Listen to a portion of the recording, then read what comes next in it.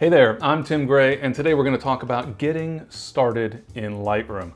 Lightroom Classic CC provides a great workflow foundation. You can organize your photos, optimize your photos, and share your photos in a variety of ways. But most important, first thing first, is getting organized. And part of that relates to understanding how Lightroom works. And so, for example, once you've installed Lightroom, you've got a default catalog created for you. You launch Lightroom and it says, click the import button to begin. That is not where you should begin when it comes to Lightroom. Instead, I recommend before you start using Lightroom that you take a little bit of time to get to know Lightroom. To understand, for example, that Lightroom is using a catalog to keep track of the information about your photos. So when you update information, when you add keywords or star ratings, for example, that information by default is only stored within the Lightroom catalog. So it's very important that you take good care of your catalog. I recommend using just a single catalog to organize all of your photos, your entire photo library. Ideally, I also recommend having a single storage location for all of your images. For example, a single external hard drive. Of course, chances are, if you're just getting started with Lightroom, you're not just getting started with photography, and so you already have a number of photos on a hard drive, perhaps organized into folders, and you can actually import all of that into Lightroom. And that really is the first step in using Lightroom in your workflow, is bringing your existing library of photos into the Lightroom catalog so that you can manage from there. If you've got a little bit of a mess on the hard drive, maybe the folders aren't organized all that well, you might want to take a little bit of time first to clean up the hard drive, rename some of the folders, adjust the folder structure. But once you've got a hard drive full of photos that you're ready to manage in Lightroom, you can actually import all of those images all at once. So I'll go ahead and get started here in Lightroom. I'm ready to import all of my existing photos. And so within the library module, the module picker is up at the top right. I'm going to make sure that I'm in the library module, and down at the bottom left, at the bottom of the left panel, I will click the import button. That will bring up a dialog where we can choose the source of photos that we want to import. In this case, I already have my photos organized into folders on an external hard drive, so I can import that entire hard drive all at once. So I'll make sure that that hard drive is selected, and then I get the rather alarming message in the center here indicating that no photos were found. Well, that's just because at the moment I'm not including subfolders in my import. And so after selecting the My Photos hard drive, in this case, the source storage location for all of my photos, I'll go ahead and turn on the Include Subfolders checkbox. That will enable Lightroom to go scour the entire hard drive looking for any photos or videos that might be stored in a wide variety of folders, and you'll see that the thumbnails for all of those images start to populate the import dialog. Next, I want to take a look up at the top center and choose the task that I want to perform. How do I want to import these images? I could copy the images either as a DNG or just copy them in their native file format, or I could move the images. But in this case, I don't want to do either of those things. I don't want to copy or move. I just want to keep the photos where they are on my external hard drive and add them to my Lightroom catalog. I can then take a look over on the right side, and there's a few additional options which we'll actually address in the next step of our workflow, because the same options will be available when I perform the next import. So for now, don't worry about those, keeping in mind that of course we might want to change some of the settings here based on what we're doing in the next step. So I'll go ahead and just click the import button down at the bottom right of the import dialog, and now all of these photos are being added to my Lightroom catalog. In other words, my catalog can now manage those photos for me, essentially. It's important to keep in mind that now I am using Lightroom to manage my photos, so I want to make sure that anything I do with my photos is done inside of Lightroom, or at least initiated inside of Lightroom. So if I want to move photos around or rename folders, even send a photo over to Photoshop to perform some more advanced adjustments, I want to initiate that process inside of Lightroom. You'll also notice in this case, I'm getting a dialog asking if I want to enable address lookup. And that's because some of the photos that I'm importing into my catalog were captured with a camera that has a built-in GPS receiver. So there are GPS coordinates included in metadata, and I can actually have the location information pulled automatically for those images. essentially converting the GPS coordinates, which are just a bunch of numbers essentially, into a name, the city and country, for example, where the photos were captured. So I'll go ahead and enable that option, and now I've added all of these photos into Lightroom. I can see all of my existing folder structure, and that, by the way, is a very common question that I get from photographers.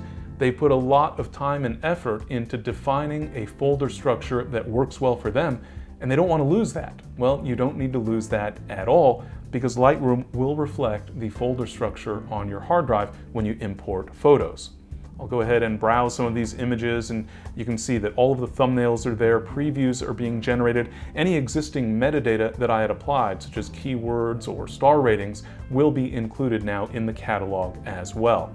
Of course, this just represents my current collection of photos, and over time I'm going to capture new images, and so I need to import those new photos into Lightroom as well. But there's a slightly different workflow involved, because my photos will be on a media card that I used in my camera to store those photos, and I want to now import from this card to my storage location, to the, in this case, external hard drive that I'm using for all of my photo storage. And so I'll go ahead and put my card into a card reader and insert that card reader into a USB port, and I can actually import those photos into my Lightroom catalog, and in the process copy them over to my external hard drive and perform a variety of other tasks as well. So once again, I'll go down to the bottom of the left panel here in the library module and click the import button. That will bring up the import dialog, and you'll notice that the source of photos in this case was selected automatically, and that's because Lightroom recognized that there is a removable media device that contains photos. So it set that as the source. I could of course change the source as needed. Because this is a removable device, you'll see that there is an eject after import checkbox, so that the device will be safely disconnected from the computer so that I don't need to go through the operating system to then remove the device. I can then turn my attention to the top center of the import dialog, and here, where I previously used the add option, I most certainly do not want to use add. In fact, the add option for importing for most photographers is something that you'll probably only ever do once, because you're adding your existing library of photos, but then you're going to be copying photos in the future from a media card, for example. So in this case, theoretically, I want to move the photos from my media card to my external hard drive. In actual fact, I'm going to copy them so I have a little bit of a built-in backup as part of that process. So I'll just use the copy option. I could also convert the source files into Adobe DNG if I prefer, but I'll just copy the source raw images in this case.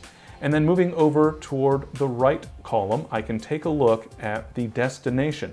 And in this case, I want that destination to be that external hard drive that I'm using as my primary storage for all of my photos. In other words, I want to put my new photos over where all of my existing photos are. So I'll click the pop-up at the top right of the import dialog, and there's the desktop, there's the pictures folder or the movies folder. None of those is where I'm storing my photos, so I'm going to click other destination, and then I will choose the My Photos hard drive that I'm using as the storage location for all of my images.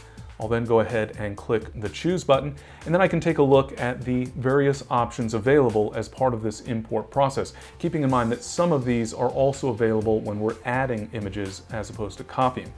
First off, I can build previews, in other words, proxy images, preview photos that I can use to browse my images even if my external hard drive is not currently connected to the computer. Generally speaking, I recommend using the standard option. These are full screen resolution previews that'll enable you to get a pretty good sense of all of your photos.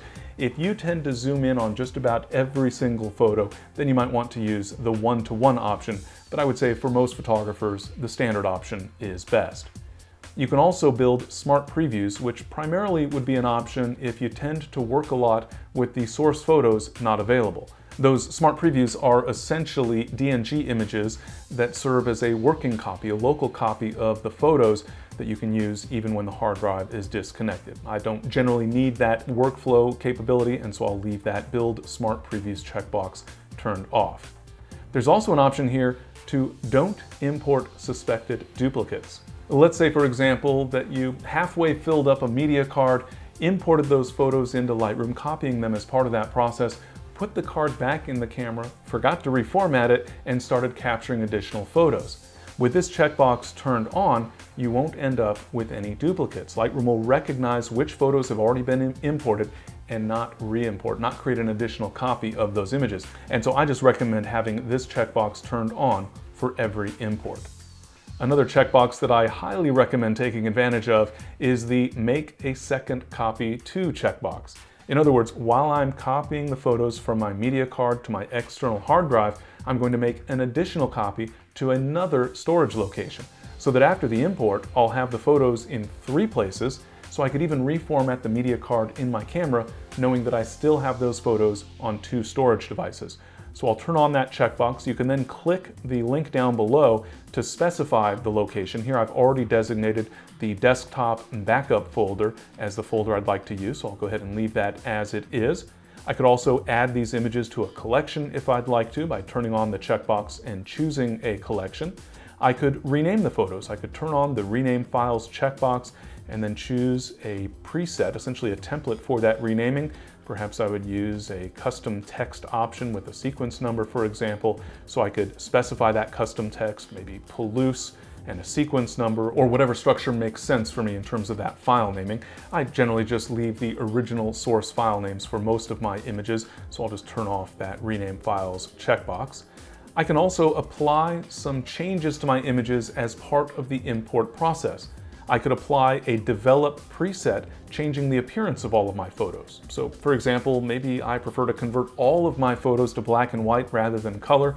I could apply a black and white preset during the import process and all of those images will be adjusted accordingly. Or I could simply apply, for example, profile-based lens corrections and maybe some noise reduction to all of the photos during import. So if I've created a develop preset, or if I find an existing preset that I like, I can apply that right here with the develop settings pop-up. You can also create a metadata preset so that you can add some metadata to your photos during the import process. So for example, you could create a metadata preset that includes your contact and copyright information, so that information can be added to all of your photos right at the time they're being imported. Here I've already created a preset with my own name, of course, so I'll go ahead and choose that as the metadata preset that I want to apply. Down below that, you'll see that we can add keywords to these photos. Keep in mind that if I add keywords during import, I'm adding those same keywords to every single image that I'm importing. So I need to be somewhat vague, you might say, with those keywords. That also means these aren't going to be the most useful keywords because they're going to describe an entire photo shoot, for example, rather than individual photos. But I still think it's worthwhile to take just a moment to add some keywords. All of these photos, for example, were captured in the Palouse region of eastern Washington state, so at the very least I might add Palouse as a keyword. And if there were multiple keywords that I wanted to assign to these photos, I could separate each of those with a comma. Down below the keywords, you'll find the destination section, which might seem a little bit confusing because we had already described the destination that we want to use for these photos, the external hard drive in this case that I'm using to store all of those images. But that was just the hard drive. That was just the general location where I store all of my photos. Now I want to define a folder for these images. And so in the destination section down toward the bottom of the right panel here in the import dialog, I'll make sure that I have the Into Subfolder checkbox turned on. Then in the text field to the right, I can specify a name for this folder. So I'll just type Palouse 2018, for example, and that will create that folder as part of the import process. So on my external hard drive, I'm creating a new folder called Palouse 2018, and I'm copying all of these new photos into that folder. So with all of those options set, down at the bottom of the right panel in the import dialog, I can click that import button, and now quite a few things are happening all at once. These images are being added to my Lightroom catalog. They're also being copied from the media card to my hard drive into a folder that I've specified. I might have renamed the photos. In this case, I did add some keywords to the photos. I'm making backup copies of the photos, adding some metadata. There's a variety of things being done. And to me, that's a very efficient process. It might not be as fast as using other software tools to download your photos, but now you're breaking up this workflow into multiple tasks rather than accomplishing so much with a single overall process. So importing photos into your catalog and accomplishing a lot of your other workflow tasks all at the same time. Once that import process is complete, I can of course go and browse those images and then start to think about the next stage of the workflow. I've actually done a fair bit to get my photos organized. I've put them all into a specific folder, for example, based on the trip that I was on when I captured these images. But I want to take that a little bit of a step further. I do have some keywords, I've got that folder name, but I might want to identify my favorite images, at least as a basic starting point in my workflow. And for that, I tend to use star ratings. And I actually use star ratings in a way that's not necessarily as common, I think, as what most people do. And part of that is just based on the notion that I don't really need to assign a star rating to an image I'm never going to use. And so I actually take multiple approaches, multiple passes at my images to review them. The first time around, I'll simply identify images that I think are keepers. And so browsing the full-size image here and using the film strip to navigate, I'll start with the very first image here, and I can use the arrow keys to navigate among my images and then use keyboard shortcuts for assigning star ratings as well. The number 1 on the keyboard will assign a 1-star rating, the number 2, 2 stars, and so on. The number 0 will remove the star rating. And the approach I take is to then just press the number 1, assign 1 star to any image that I think is a keeper. So this one I'm not so interested in, nor that one. That one's interesting. I like the shadow against the hillside there.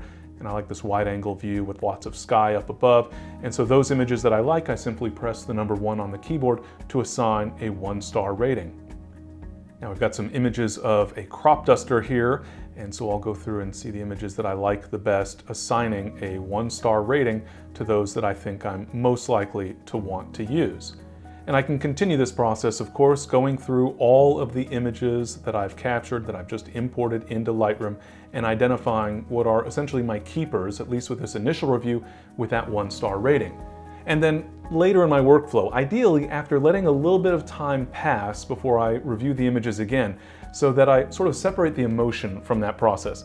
I find that very often, right after capturing images, I think I've got like amazing photos that I'll want to share with everyone. A week later, I go back and look in those photos and they're not quite as interesting as they were. I still have some favorites, some photos that I really like, but a lot of the photos that I assigned a 1-star rating to, on further analysis, after letting a little bit of time pass, I might not be as fond of. And so I'll go back through and look at my 1-star rated photos, and I can determine whether or not I think they really warrant that 1 star. In some cases, I might actually remove a star rating from a photo, but also in other cases, I might find that I want to upgrade a star rating. And so this photo, for example, with a crop duster approaching the camera, I think it's pretty interesting, so I might want to upgrade that to a 2-star rating. After some more time, after I've had a chance to work in the develop module with my photos to optimize their appearance, I might upgrade a favorite photo to a 3-star rating. So in general, I think of a 1-star as an initial keeper, a photo that I think I might like to work with. 2 stars generally to me represents best photos from a particular photo shoot. 3 stars represents best photos overall, some that have the potential to get into my portfolio. And then 4-star rated images are those that I think are really among my best photos, with 5 stars representing my portfolio pieces, which by definition ought to be a relatively small percentage of my overall photo library. So that's just the approach that I tend to take when assigning star ratings. The key is not that I think you should necessarily use that approach, but rather that you should be thoughtful about how you're using these tools in your workflow to best meet your needs as a photographer. So that gives you a sense of how things should start off with Lightroom, adding all of your existing photos, importing new captures, and then assigning some star ratings to define your favorite photos. Of course, there's more that you're going to want to do. Maybe assign some keywords, update other metadata values, certainly optimize some of your favorite photos in the develop module, and certainly share some of your best photos with others. But hopefully that helps you to get a good sense of how you can make a strong start managing your workflow in Lightroom Classic CC.